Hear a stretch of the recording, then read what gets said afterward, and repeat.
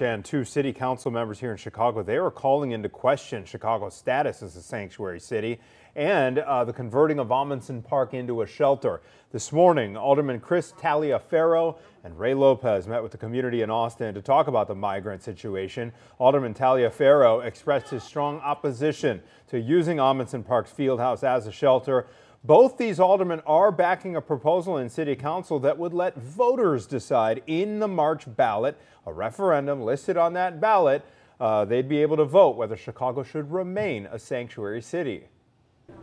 The point that I'm making is very simple, is that if we have enough in an emergency to address this crisis, we should have enough in an emergency to address your crisis.